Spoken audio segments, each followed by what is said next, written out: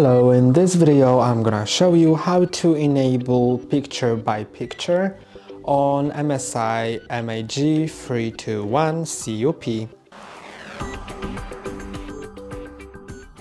To do that, just click on the button on the back, and if this setting PBP is grayed out, then first go to gaming, then go to the right, and now go all the way down and make sure that adaptive sync is off and DSC is off as well. Then you can go to the right and PIP and PBP will not be grayed out. Now go to the right and go to PBP. Click on OK to enable it. And now your monitor is in picture-by-picture mode.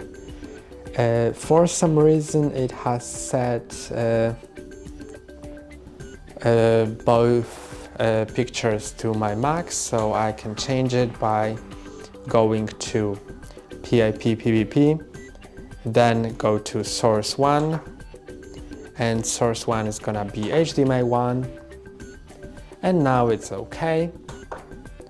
Then let's go to PIP PBP, and you can set mode 1, mode 2 or customize. When I set the mode 1, then the displays will be unequal. One is gonna be bigger, the other one is gonna be smaller, as you can see. And if you set it to another option, like for example mode 2, let's go to PIP PBP, and then mode 2, then they are gonna be equal. And when they are equal, you can go to the settings on both of your sources, but let me just change the source quickly.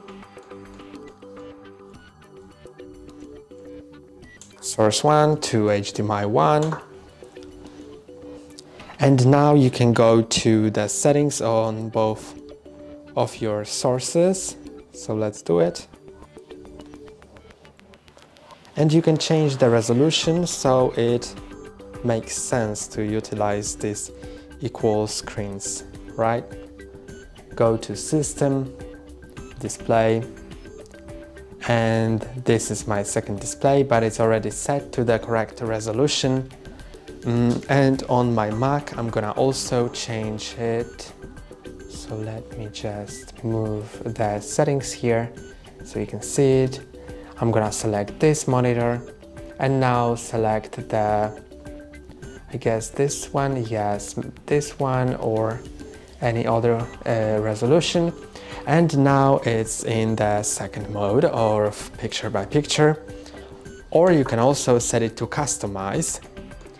Let me show you that. In customize, you can set the line yourself. So you can just move it right or left. So I'm gonna move it just slightly. And you can see that one display is smaller, one is bigger. And I think, no, I can't change it to be wider, but that's how it works. I've already showed you how to change sources because I've done that twice. But you can just go to source 1 and source 2 and change it yourself. You can click on display switch, so they will just switch together like that.